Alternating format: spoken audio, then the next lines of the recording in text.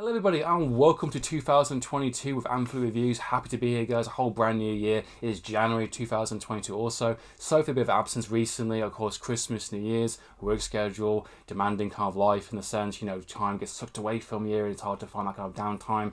I think everyone can relate to after being very heavily socialising during the kind of busy holiday periods kind of thing. It's nice to kind of get back to basics. It's difficult to try and balance, work life and try and find time for videos at the same time. So I'm going to do my absolute best to kind of put as much effort per week into making some content for you guys. So this basically is a bit of a channel update and kind of let you guys know what's happening with me, what's with the channel, what kind of content you're expecting in the next couple of weeks, and also to kind of give you guys a bit of a collection update, what things I got during Christmas and New Year's. So business as usual, lots of Hong Kong content. I'll be doing a lot more foreign cinema also in terms of Korean cinema, Japanese cinema. I've got a lot of ideas, a lot of kind of other kind of foreign movies I really want to talk about, really want to explore in terms of the fantastic Blu-ray releases and also the films themselves. I've been really diving myself into a lot of Korean and Japanese cinema recently on top of Hong Kong cinema.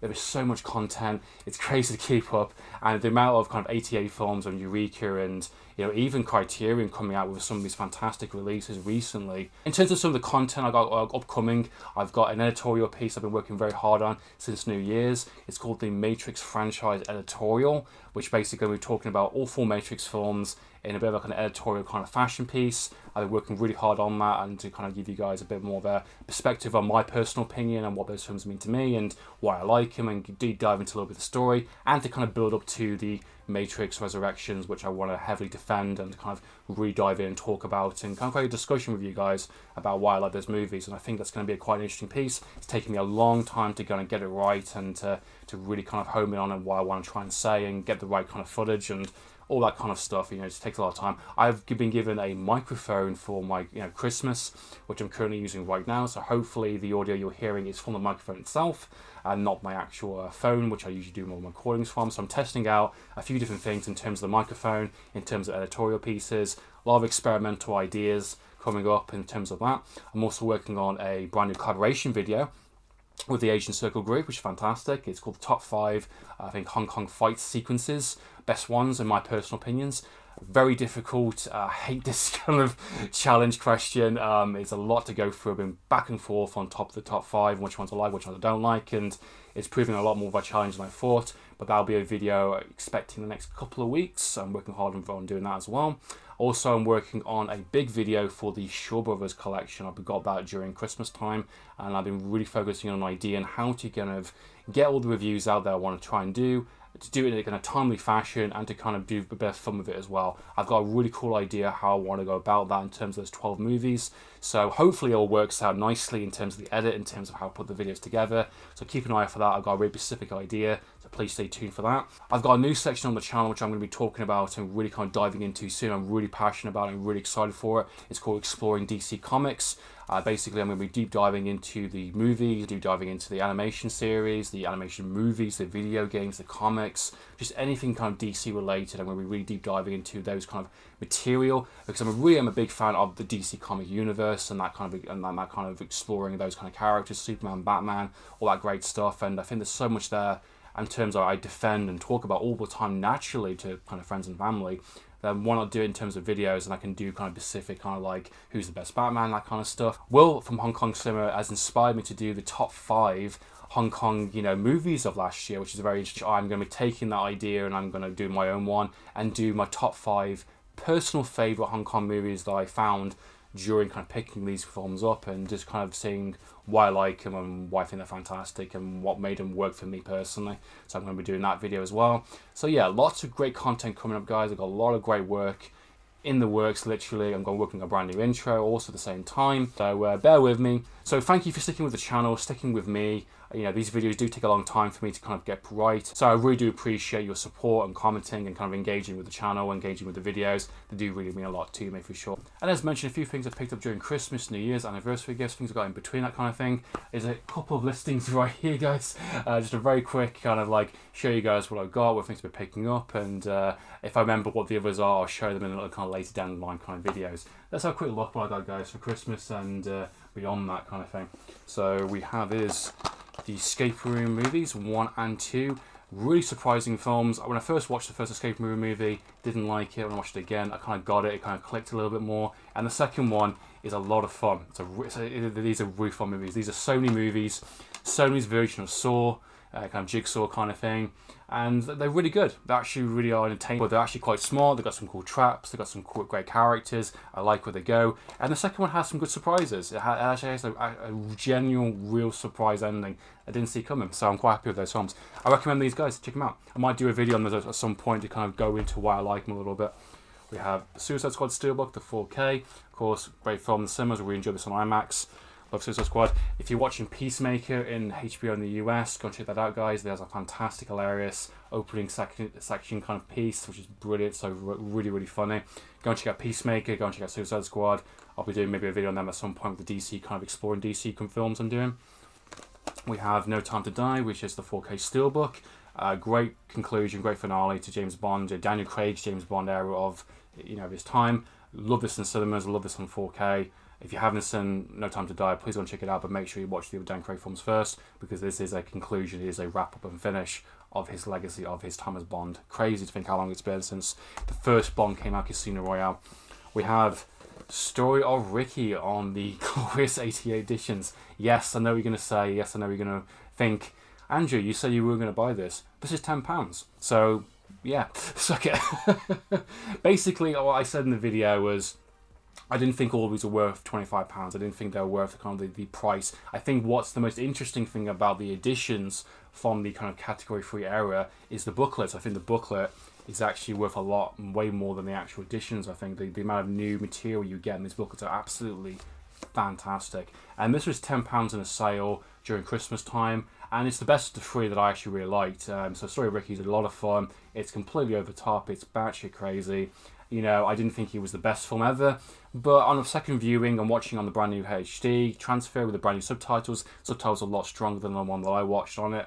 I really enjoyed it. It's a lot of fun, and it's kind of got a lot of decent extras, and the booklet is worth the price for sure. So yeah, a really nice edition from 88 Films for £10. I'm really not going to complain for sure.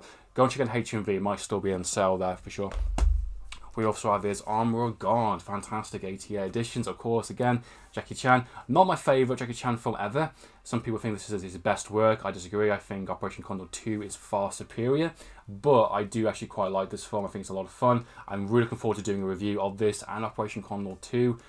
Maybe do a double bill or something kind of thing, or maybe a back-to-back kind of video. Looking forward to watching this again on the brand new kind of transfer, 4K transfer, which I haven't got around to watching yet, and checking out this amazing booklet.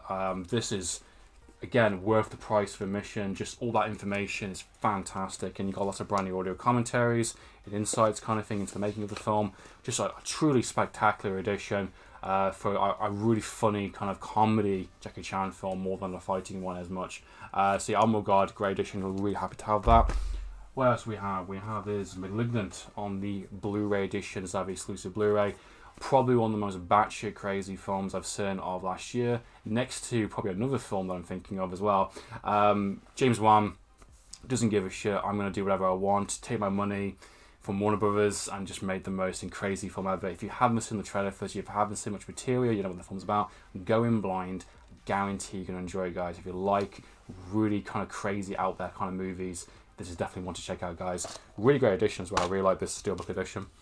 So yeah, just really cool. If you like your kind of throwback Italian kind of horrors, but like actually just a bit more tasteful, a bit more well done, a bit more kind of thing, you're gonna like that for sure.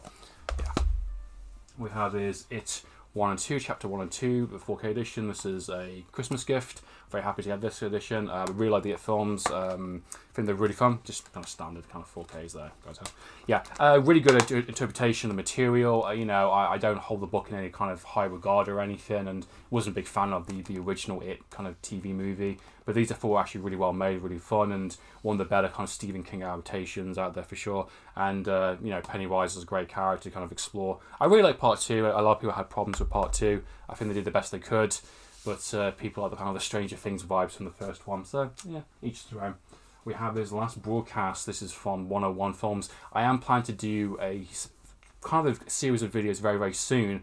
It's also in the works, kind of thing on top of everything else, of kind of, indie kind of gem, kind of classics, kind of movies. I kind of figure out what kind of series I want to do, what kind of title I want to say, but this definitely fits under the kind of low-key, low-budget kind of horror movies that's recently been popping up more and more recently, and especially on these brand new editions, and I really want to explore them, I really want to talk about them and give them a bit of insight into kind of why I really like them, and I think people should go and check them out.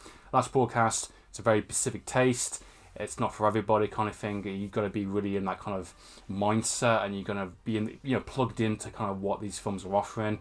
But I think this is a very unique film. I think it holds up pretty well. I really enjoy watching this on the brand new transfer, and lots of talking about the extras, and I found footage film that's pre Blair Witch is always fascinating to me, and seeing how kind of analog and low tech and kind of on the boots on the ground kind of filmmaking, I really appreciate that type of stuff. So this is a great edition, and it has a great booklet to really go inside with it as well, with the making of, and lots of brand new extras. Just a really smashing edition for a film that is not really well known. So yeah, if you're curious about it, go and check it out. Pick up this edition specifically, because this is going to give you the best version of the film itself. So yeah, Last Broadcast. Never thought I would see this on Blu-ray. Very surprising. We have Gremlins on 4K, Christmas gift. What can I say? Gremlins classic. We have this Halloween Kills, the second most batshit film I've seen of last year. Probably between this and Malignant is about the same level. Halloween Kills. This is the sequel to the other two movies. We got the original Halloween 70s classic, amazing masterpiece. You've got the follow-up, reimagined kind of sequel from 2018, I believe, which is in the same line as the first movie kind of thing, grounded, quite specific in its kind of direction.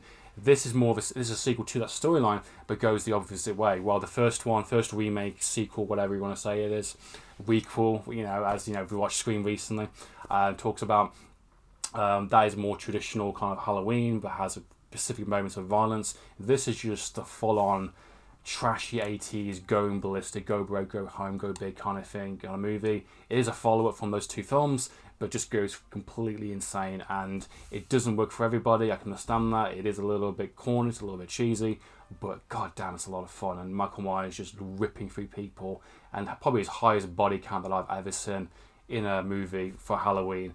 It's crazy. So it has some scenes in this film which I'm never going to forget for sure. Yeah, great edition. Recently just come out in the UK. Yeah, this is the Zavi Steelbook edition. So yeah, Halloween Kills, just crazy, brilliant film. We have anniversary gifts and a few other things. So last one of the just regular purchases, we have Disciples of Shaolin, which I'm going to be doing a review for this very soon, guys. Really looking forward to watching this. I know Johnny from Fanatical Dragon said this film was really good and he really liked it, and a lot of people have said this is really good as well. So I'm going to be trusting him on another kind of Shaw Brothers classic, hopefully, and hopefully this is one to keep and one to add to the collection. And it looks really fun. I haven't seen much from it. I've just seen a couple of kind of the stills and maybe a couple of clips here and there, but I know very little about the film, so I'm hoping this film delivers some really kick-ass kind of action and fight sequences, and just hopefully has a really good story as well. If you can have a really good story, really good characters, I can forgive a lot of stuff what happens in the film. So yeah, this will be a review very soon, guys. Keep an eye out for that. And this anniversary gifts we have is more DC. We have Part 1, Part 2 of the Batman, The Longest Halloween. This is based on a comic book of the same name, and it's very famous, it's very well known. I haven't read it, but I heard it's very, very good. It's very kind of dark and creepy and has a lot of insight into some of the DC villains. I know very little about the animations, apart from they're very, very good. So I'm very happy to pick these up and to actually have them, to watch them soon. And I really like my kind of DC animation on top of the Cinematic Live stuff and the TV stuff kind of thing as well. So I'm really excited to check these ones out. We have is Shot Caller. Great film. If you like your kind of dark kind of prison dramas that has escalation and really goes somewhere, this is definitely one for you. It's got the guy from Game of Thrones. This is quite interesting. This has a lot to say about the American kind of justice system in terms of how things are prosecuted, how someone's life can change completely overnight, how you can be one person one day and then have to be someone completely opposite to survive in the world, to live and to be able to do stuff. It's crazy.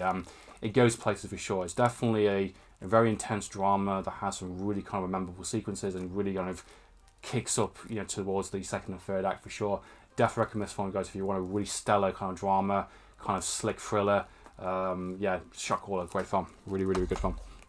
We have Pig. I mentioned this already on the channel, did a review. Definitely Nicolas Cage's best work in a long time in terms of Oscar performance. Has some really memorable scenes. I've shown people loads of clips from this film just to kind of get people to actually watch it and to kind of give that appreciation. If you want the anti-John Wick, the anti-violent John Wick movie with Nicolas Cage, go and check it out. If you don't know what that means, if I'm making no sense, go and check it out. The director also recently is going to be doing the Quiet Place spin-off movie, which is perfect, going from a nice indie kind of drama to a kind of high budget kind of, again, something that is low key, something that is about very intense kind of character work with a kind of a monster situation. Perfect director to kind of jump on board that project. Pig, great film, really go and check it out, guys. Definitely on my top 10 list for sure of 2021. And lastly, we have is Isle of Dogs. Just really fun, stop motion animation. If you like the kind of Fantastic Mr. Fox, if you like that kind of stuff, you like this. It's got a really funny sense of humor. It's kind of the opening has a really funny joke straight away. It's definitely a really fun one. It's definitely good for kids as well. And lastly, guys, to end off the little collection update we have is the Shaw Brothers box set. I think everyone has done an unboxing for this. I think everyone's showed this off in one way or the other. I think everyone's been talking about it for God knows how long now. And it's finally here. I'm finally happy to have it. Incredible edition. Just really nice and glossy. Just impressive. Very, very impressive. I never would have thought since kind of like, during lockdown of 2 years ago now, this kind of thing would even exist. Hong Kong movies like these weren't really around as much. And the fact we're getting volume 1, 12 movies, and we're getting volume 2 this year, of some incredible films, brand new editions, brand new extras, brand new 4K scans, just fantastic. I'm really, really excited to dive into this box set and to kind of really explore some classic Shaw Brothers films. Stay tuned, please comment down below, subscribe to the channel. This has been Amphlett Reviews, signing out.